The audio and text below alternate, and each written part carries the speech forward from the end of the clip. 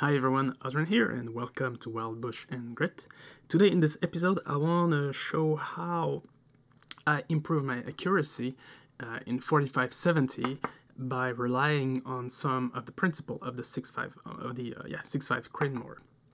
So it's something that I stumbled upon. I'm not sure how many people actually know that, but I haven't seen anything like this so far on the web, and I think it's worth sharing. So basically, to make a long story short, it's like crossbreeding, right? Like in a canine world, you'll have like German Shepherd that you're crossbreeding with a Malamute or a Husky, and then you have the new puppy will have some of the characteristic of the mom and the dad.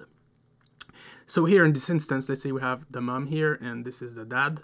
The first thing you'll need to do before moving forward is, if you have a case gauge or a caliper, make sure you have proper matrix according to semi-spec here on each blood. This is quite important. I don't have one here in 4570, so I usually use just my calipers.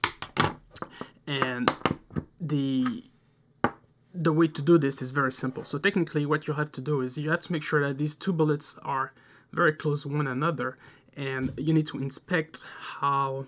Actually, it's actually better to take these bullets in your hand and make sure that they're actually touching each other's on the length, and you feel it. At some point you start feeling the energy of one bullet starting to influence the other, and after a while, technically what happened is these bullets kind of breed and give you a new one.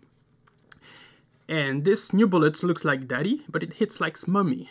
And if you shoot it, it's gonna fly like a 6.5, same ballistic, but it's going to hit like mummy here. So that's how I... Oh no, there's no primer. Man.